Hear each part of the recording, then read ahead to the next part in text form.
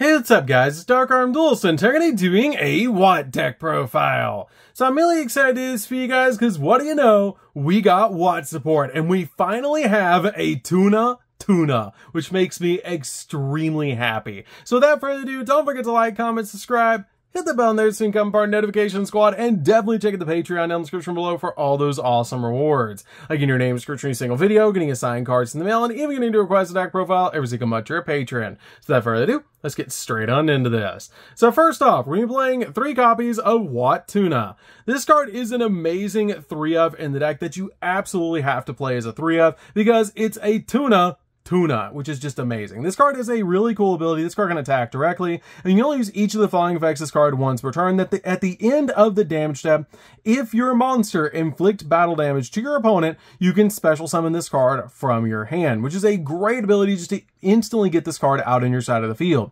And when this card inflicts battle damage to your opponent by a direct attack, you can tribute this card on the field and 1 or more non-tuner monsters that you control from your hand or face up from field to special summon a Awalt synchro monster from your extract, whose level equals the total levels of those tributed monsters, essentially letting you synchro summon into your copy of Awalt Kirin using Awalt Cobra and this card, which is amazing. We then play 3 copies of Awalt Cobra. Awalt Cobra is a definite 3-of in the deck. It's probably one of the best Awalt cards to see in your opening hand, because this card can attack your opponent's life points directly, and when this card inflicts battle damage to your opponent by a direct attack, you can add a Awalt monster from your deck to your hand, essentially searching out your copy of Awalt Tuna to go full combo. We then play 3 copies of Awalt Giraffe. Awalt Giraffe is a definite 3-of in the build as well, because this card has the ability can attack your opponent's life points directly, and when this card inflicts battle damage to your opponent by a direct attack, your opponent cannot activate spells, traps, or traps effects, or monster effects until the end of this turn, which is a great ability about this card. We then play 2 copies of Mahunter. Mahunter is a great extender in the deck, because she has the ability of once per turn, you can normal summon a level 4 Light Thunder monster from your hand, except another copy of this card, in addition to your normal summoner set, which is a great ability. We then play a single copy of Pawhunter. Pawhunter is great as well because this card has a similar effect to your copy of Mahunter, which is why we play this card as a 1-of in the build. We then play 2 copies of Thunder King, the Lightning Strike Kaiju. This card is a definite 2-of in the build. It goes with the Awalt theme, and it's great to be able to give your opponent a Kaiju to basically make it safe so you can attack directly, get rid of a negate, get rid of a really powerful monster that your opponent might have on the field, and make it safe to attack your opponent directly so you can use some other effects. But this card is really good overall in the build, plus it goes with the Thunder theme.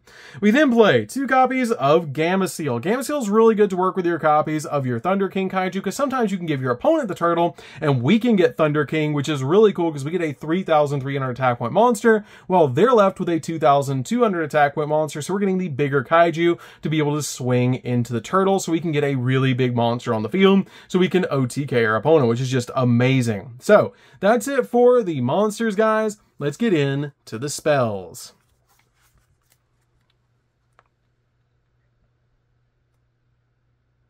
So for the spells, we're going to start with a single copy of Double or Nothing. Double or Nothing is an amazing 1-of in the deck because you can make a rank 4 in the deck called Utopia Double to be able to detach material from Utopia Double, search out Double or Nothing, make a copy of Utopia on top of Utopia Double that comes in at 5,000 attack points, then swing with your copy of Utopia, and then negate the attack with Utopia's ability, drop Double or Nothing, and swing back in for 10,000 attack points to essentially OTK your opponent. The only downside is your copy of Utopia will not be able to attack directly, but that's fine because we're getting a 10,000 attack point monster, which is amazing.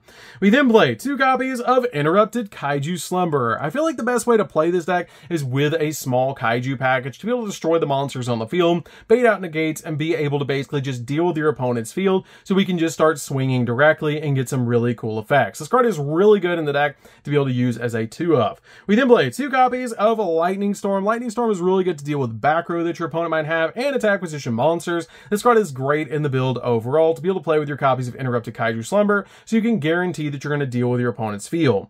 We then play 3 copies of Wat Train. Wat Train is really good in the deck as a 3-of because this card has the ability to add Wat cards with different names from your deck to your hand except Awalt Train up to the number of thunder monsters that you control with different names, which is a crazy powerful deck. You can basically get a multiple Rhoda off this card, which is so cool. And during your main phase, except the turn this card was sent to the grave, you can manage this card from your graveyard and then special summon as many Awalt monsters as possible with different names from your hand, which is a really cool effect to be able to use with this card.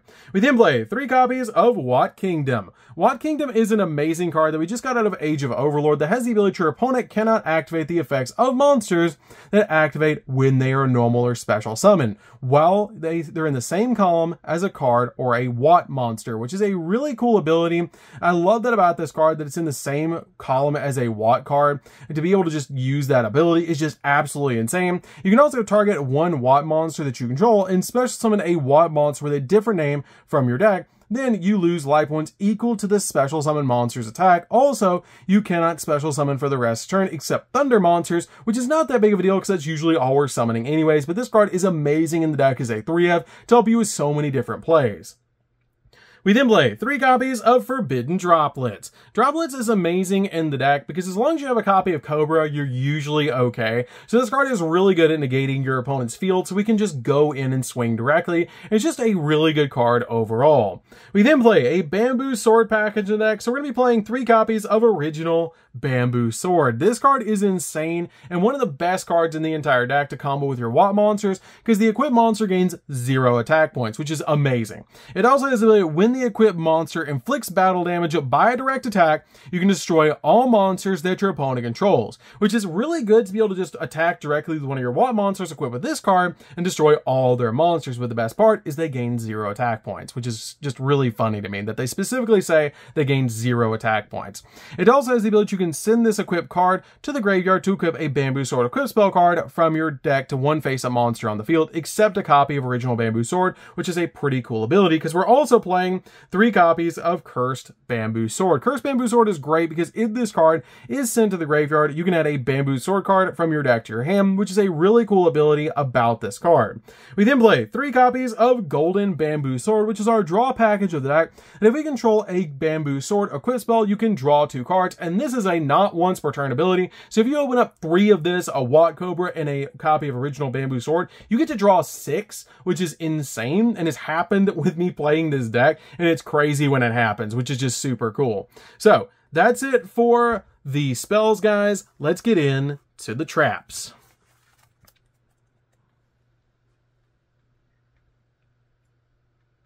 So for the traps, we're just going to be playing a single trap, and that's going to be a single copy of Awalt Cancel. Awalt Cancel is an awesome counter trap that says when your opponent would normal or special summon a monster, discard a Awalt monster, negate the summon, and destroy it, which is a pretty cool ability about this card. I feel like you only need a single copy, but it's a great one of in the build. So that's it for the main deck, guys. Let's get into the extra deck.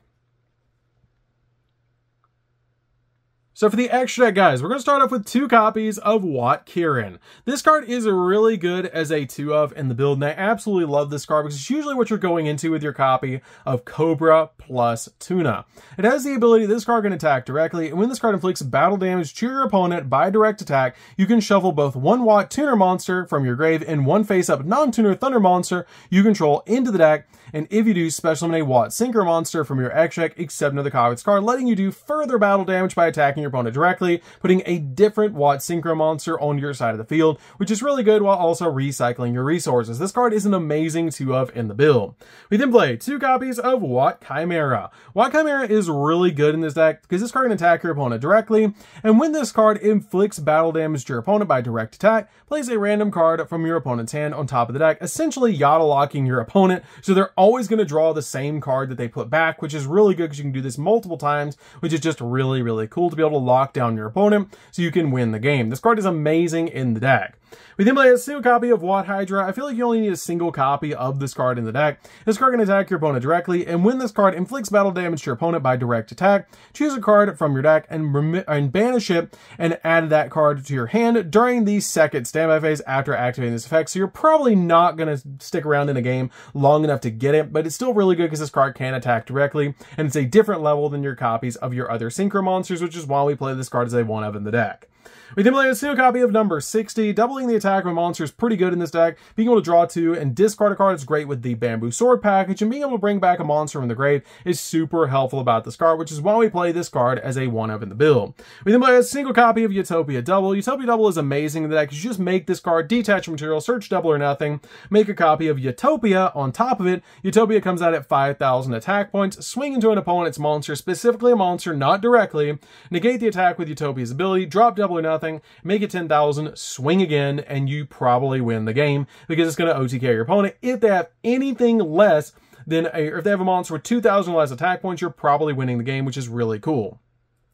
We then play a single copy of Baguska. Baguska is just really good in case you need to lock down the field, and it's an amazing card overall. Play a single copy of Double A Zeus, Sky Thunder, which again goes with the theme, which is really funny about this card, but it's great as a board wipe in the deck.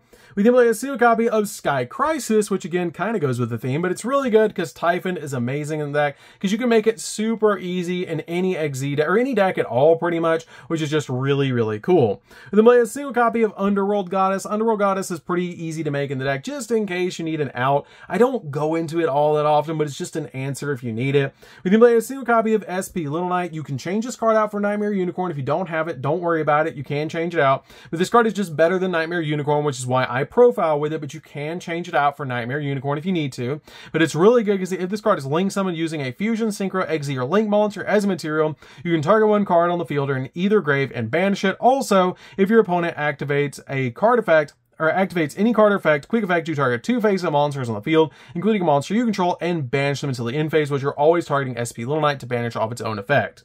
We then play a single copy of Summon Summoner. This card is really cool because once per opponent's turn, quick effect, discard a card, target a thunder monster in the grave, except a link monster, and special summon to a zone this card points to, which helps you bring back your monsters from the grave, so you can swing directly later.